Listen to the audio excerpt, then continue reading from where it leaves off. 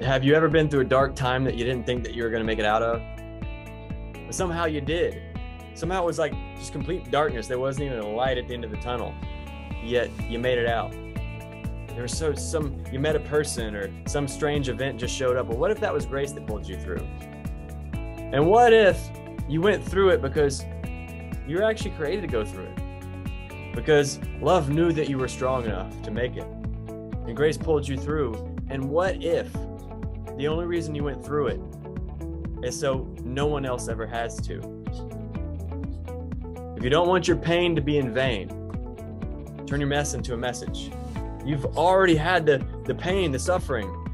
As Kirk always says, CEO of Earthwaking University, he always says, you've already paid for the groceries. Now go ahead and get the groceries. Don't let it be in vain. Use it for something.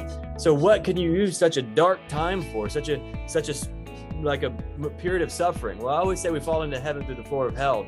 Well, one, let yourself pop out into heaven when you were just release the suffering, release the judgment on it. But what can really help you with that is if you will turn that mess, that big problem that you went into a message. Because you know what? There's somebody struggling on the journey behind you. They're still on that journey. And they don't know that there's a way out. Just like you didn't know there was a way out. You're not the only one.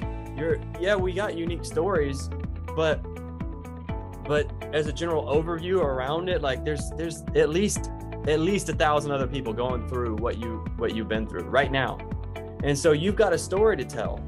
You know that it's possible to get out. How do you know? Because you've already been there. You've been in the trenches.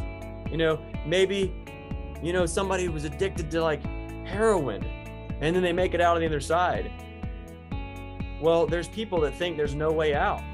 But if you will stand up and say, hey, it's possible. Like, you don't know it's possible. You don't know what it's like to be me. Well, actually, I do. I've been in your shoes. I've been where you are. And I can look you right in the eyes and tell you that it's possible because I've been there. It's not theory for me. It's not theoretical. It's real. I've been where you are. You don't believe me? Well, let me tell you about what you're experiencing right now. And you can start to define their experience more than they can. It's like you know them better than they know themselves because you've already made it on the other side. So they can't tell you that it's not possible. And so now you become an inspiration. You become a lighthouse to where you can just stand and say, hey, if I can do it, you can do it. Because there's nothing different about me. There's nothing that makes me more special than you. And so they can have hope. You actually become the hope. You become a light in the darkness. So you went through it so no one else ever has to.